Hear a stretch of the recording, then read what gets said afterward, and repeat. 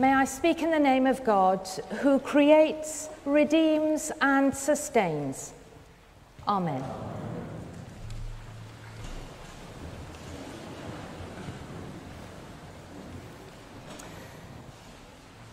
We are all, I'm sure, acutely aware that the Diocese of Chelmsford has been through a painful, arguably traumatic period over the past 18 months or so.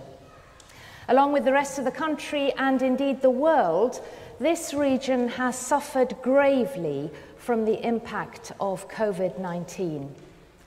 Indeed, some parts of the diocese are amongst those most severely hit. There are high levels of tiredness, including among our clergy and lay leaders. There's anxiety about the future and uncertainty about what's required of us as the Church of England in Essex and East London, both in terms of our own future survival, but also, and much more importantly, in terms of how we are to continue serving our communities, providing much needed hope, and expressing God's love for all. Into this mix, I've been called as your bishop. For the next phase of the life of this diocese, God has placed me among you.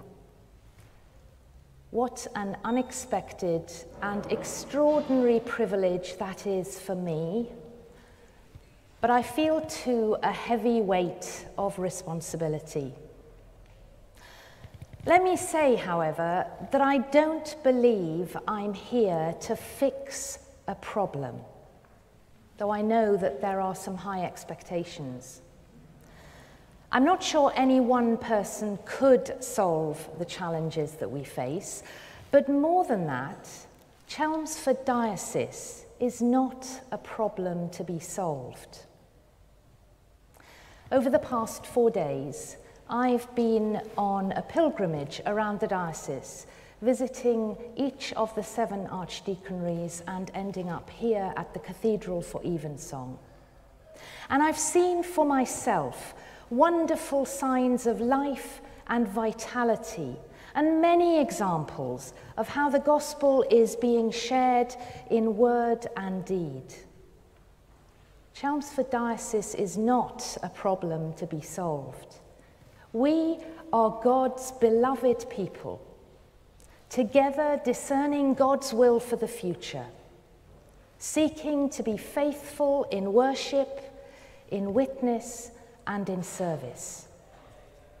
And to move well into the future, we'll have to move forward together, each of us playing our part, each of us taking responsibility, being accountable, and always remembering that we're here not for our own benefit, but for the benefit of the people whom we serve.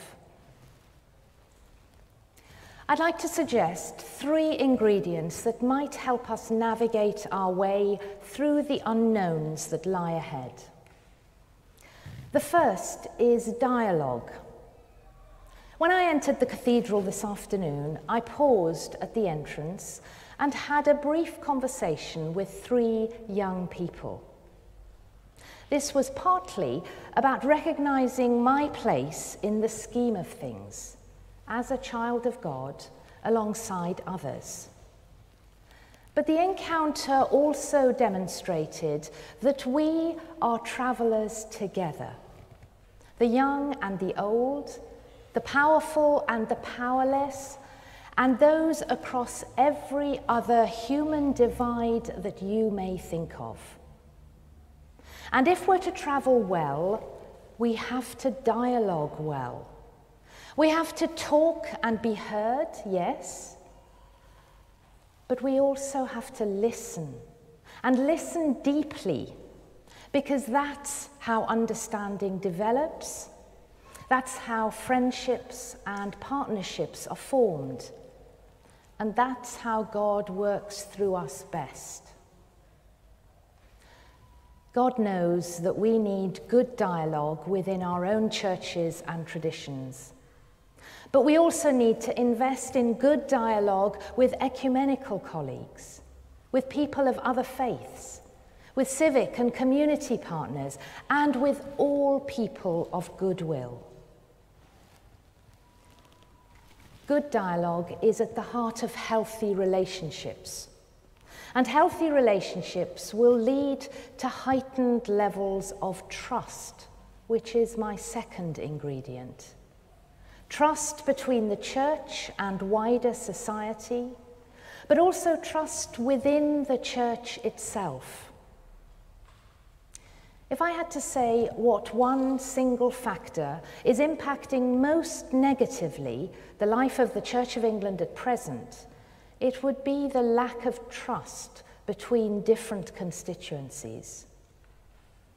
There are so many fault lines in our wonderfully broad, diverse, and complicated church. But trust is fast being eroded across them.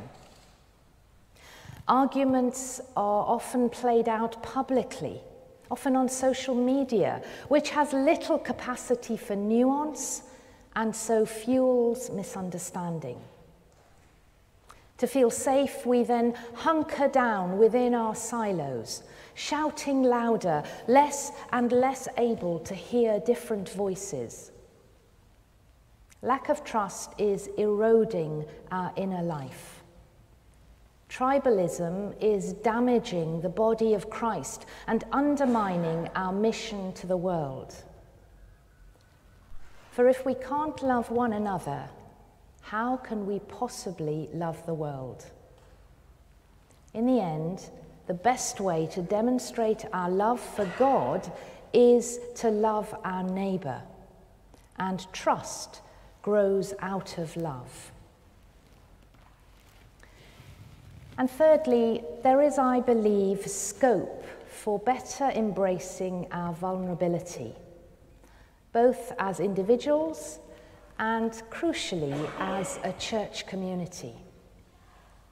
Surely, if we've learned nothing else this past year, we've learned that whoever we are, regardless of rank or position, we are vulnerable and powerless in the face of a tiny virus.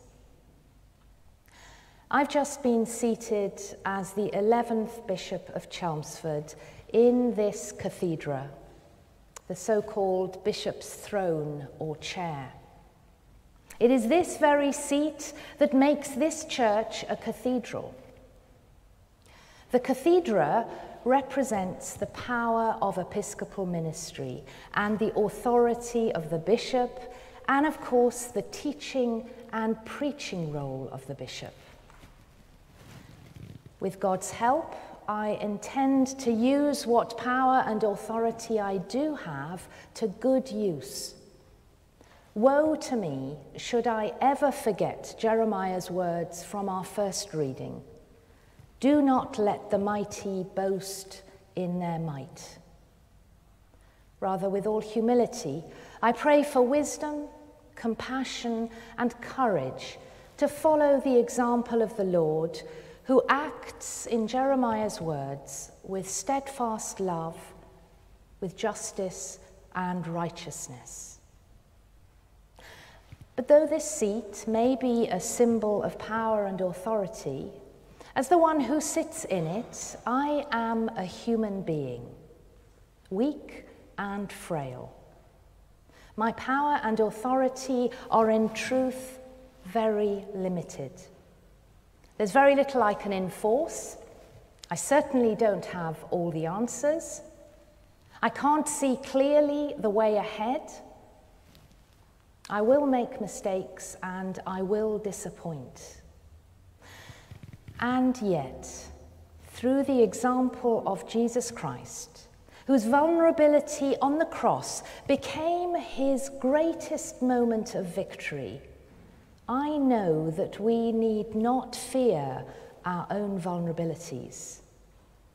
That if we put our trust in God, we are used both for our strength and our weaknesses.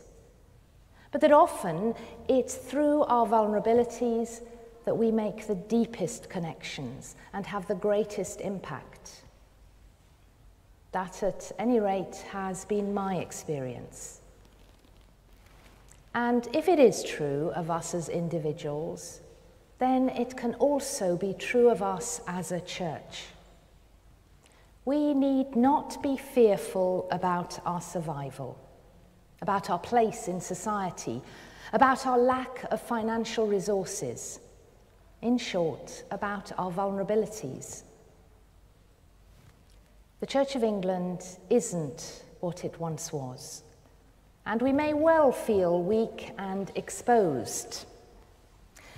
But instead of striving to regain our position and endeavouring desperately to control our way into the future, what if we were to embrace our place on the margins and open ourselves up in all our vulnerability to discover what God is calling us to do and be in the future? St. Paul, in his second letter to the Corinthians, reminds us that the treasure we have in Jesus Christ is in clay jars, to demonstrate that the power belongs to God and not to us. We are those clay jars which are cracked and fragile and ungainly. And yet, by God's grace, it is those very cracks that allow the light that is held within to shine through. In all our vulnerability, though we may be afflicted, we are not crushed. Though perplexed, we are not despairing. Though struck down, not destroyed. That the church is going through a period of change is undeniable, and change is seldom easy. But we're not the first to encounter it, and nor will we be the last. Since the days of St. Ced in the 7th century, there have been so many upheavals in this region, and yet the church is still here, and the Spirit of God is alive and well. Yes, we are in a liminal season, and we don't quite know what the future will look like. But I can't help wondering if we've become so fixated on the destination that we're losing sight of the fact that how we travel is in the end far more important. Our primary call as Christians is not to be anxious about the future, but to be faithful in the present. In every generation and every place, God has provided the church with what it needs to fulfill its mission. I have no doubt that the same is true for us if only we can recognize it. So let us take responsibility where we can, each of us, and let us willingly surrender the rest to God. With our eyes fixed on the Lord Jesus, let us build on the past, set our faces towards the future, and travel well together. Amen.